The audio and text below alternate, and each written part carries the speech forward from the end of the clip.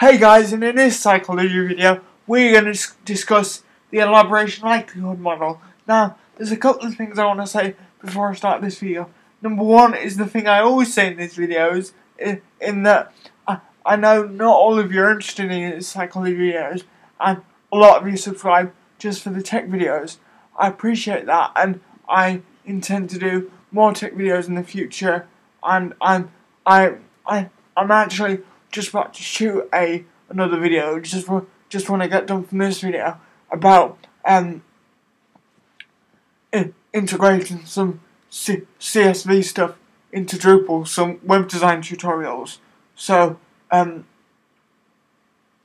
got that to look forward to. But I'm doing these psychology videos just because it's my new sort of interest at the moment, and I think anyone can benefit from having an understanding of psychology, so that's why I'm doing these videos. I also want to say that when I've done these videos in the past, it's been for studies, or it's been about topics that are on the OCR A-levels psychology specification, because that's the specification that I'm doing at my college. While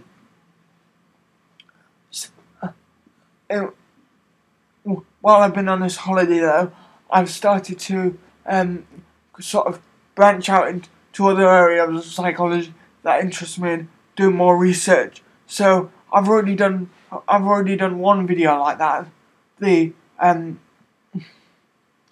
about anorexia nervosa. That's not on the A-level specification either, but I've done a video on there out of interest. Now I've been looking at some of Dittmar's work on body image, which is to come in the future, but I don't know whether you'll be seeing that video on anorexia nervosa first, or this video. So just to say, I'm still going to be doing videos covering studies you need for the A-level specification, but I'm also going to be branching out and doing some other videos. So with that said, let's get into the meat of what we're here to talk about, the Elaboration Likelihood Model. So it's a model of persuasion in consumer psychology, because that's what we've been researching at the moment. Consumer psychology is of great interest to me, and just on a side note, I've actually got the book on consumer psychology by Catherine V. Jansen Boyd. It's a great book. It skims over quite a few issues, but it gives you quite a broad, nice introduction to consumer psychology. But with that said, let's get into it. So the Elaboration Likelihood Model is a theory of persuasion, a cognitive theory of why we listen to our advertising messages, because it's clear that even though a lot of people don't think they're persuaded by advertising messages, in reality they are without realizing it. So the Elaboration Likelihood Model goes some way towards explaining that process. However, I think as the name would suggest, what the Elaboration Likelihood Model is about explaining how likely it is we're going to elaborate on some information we receive in an advertising message. But what's elaboration, and more particularly, why is it important? Just for some background information. So elaboration is a key concept in memory, and it's really about how you get information to stay in your long-term memory, because obviously that's what advisors want, advertisers and marketers want. They want you to buy their product when you walk into a store, but they also want you to remember advertising messages, to tell your friends, discuss it with your friends. So the concept of elaboration in general is important in consumer psychology. So,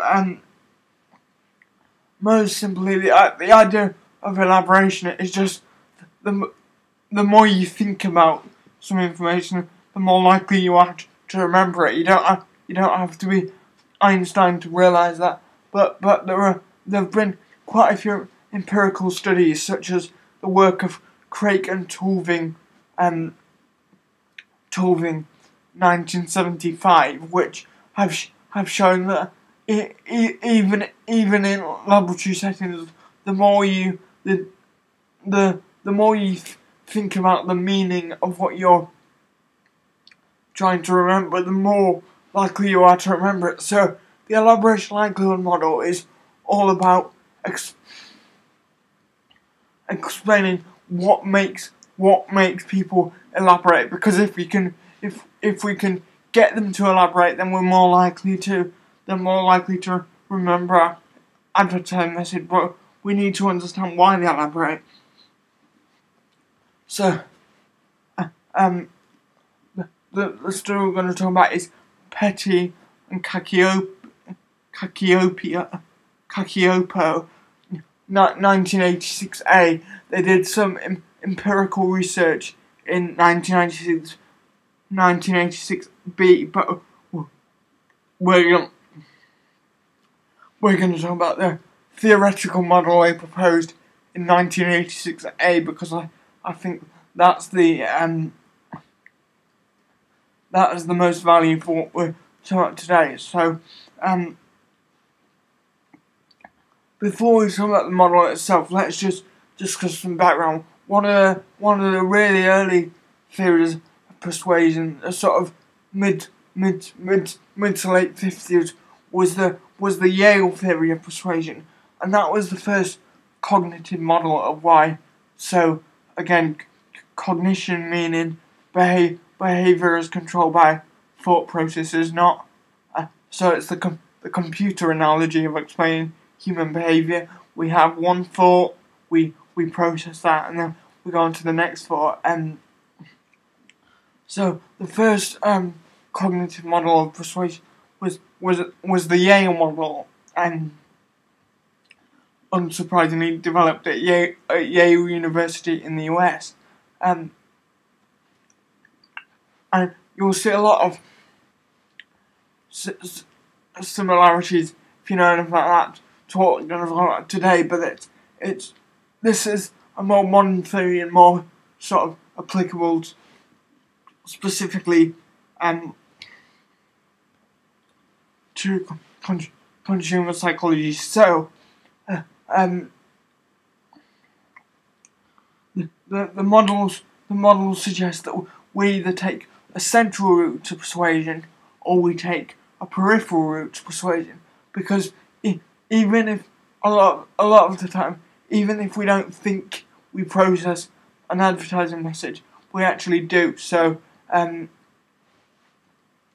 this model accounts for that by having the peripheral route to persuasion, but advertisers want us to take the central route. So what is the central route? Well, when we first receive an advertising message, we again, the idea is this is a cognitive conscious process. So when we first receive the advertising message, we first decide whether we're motivated to elaborate, and the factors that it includes in motivation to elaborate are things like if we have if we perceive it to be relevant to us, if we have responsibility for the outcome, or if we perceive it to be important. If we do decide that we have motivation, we then go on with the same three factors to decide whether we have the ability to elaborate, and this is the central route now. If we decide we don't have the motivation to elaborate, then we go on to the peripheral route, which, like I was saying, is the route that advertisers don't really want us to take, because it's been shown that it was shown by Petty and Caccioppo 1986b that the peripheral route's much more sort of fluid, and you can predict the behaviour that you want far less easy to predict behaviour from people that have been persuaded using the peripheral route. But let's get back to the central route. So the second one that I was just talking about is, first is motivation, that's common to both of them. Second is ability. So you just factors that come in here are things like distractions and whether you have the mental capacity to elaborate and factors like that. If you do have the if you have the motivation and you have the ability, so you've gone down the central route, and you then deeply process and deeply consider the message, and it's much more, like I was saying, the central route is much more sort of definite, and you're much more confident in your conclusion about the advertising message because you see a reason to consider it, so you're much more likely to elaborate. So therefore, it's much more likely to go into your long-term memory, and you're much more likely to give the behavioural response that the advertiser wants. And let's talk about the peripheral route. If this is what happens if we decide that we don't have the motivation or we don't have the ability. This is what happens with a lot of advertising messages. But this tries to explain why we're still persuaded by things even if you think they irritate us. So, taking the peripheral route rather than assessing the argument ourselves, we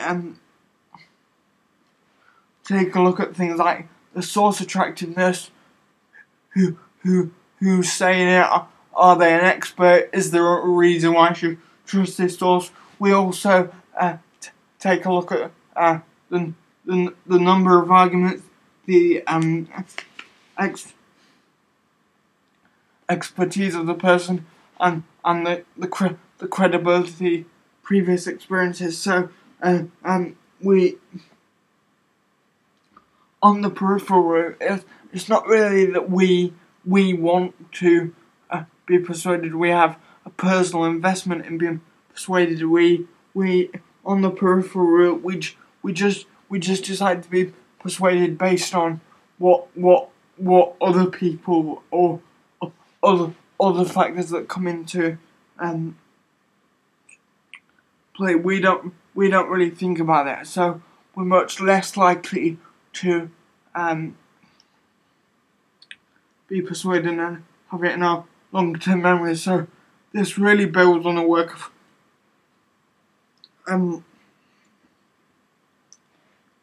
Craik and Tulving, 1975, and like I was saying, it also builds on the work of the Yale persuasion theory that essentially said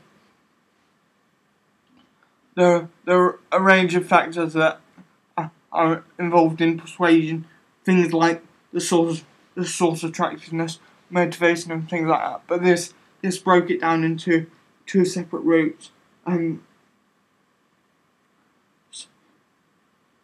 So really the peripheral route is much less constant, and the central route is much more sort of fixed. And if you take the central route, you're much more likely to adopt a behaviour.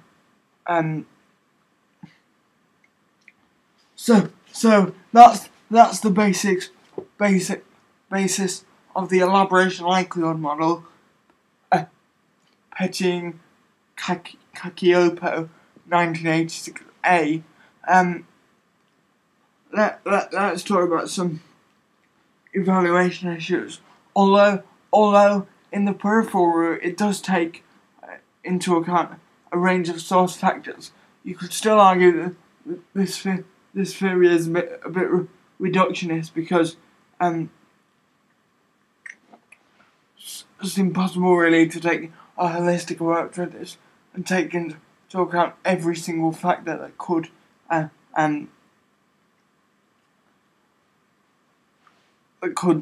be involved in why someone's persuaded. The fact that it's a cognitive model is also a little bit reductionist, because it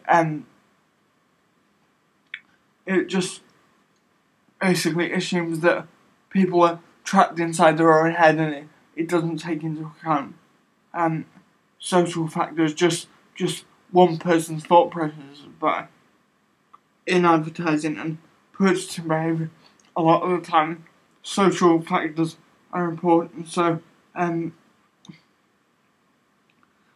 reductionism might be an issue here. Anyway, guys, thanks for watching this video. That was the Elaboration Likelihood Model, Petty and Caccioppo, 1986A. I always get that name wrong. Petty and Caccioppo. Petty and Caccioppo. There we go. Petty and Caccioppo, 1986A, Elaboration Likelihood Model. Thanks for watching this video, guys. We'll discuss it down in the comments. More psychology videos coming soon. More tech videos coming soon. Thanks for watching, guys, and I'll see you in the next video. Bye bye.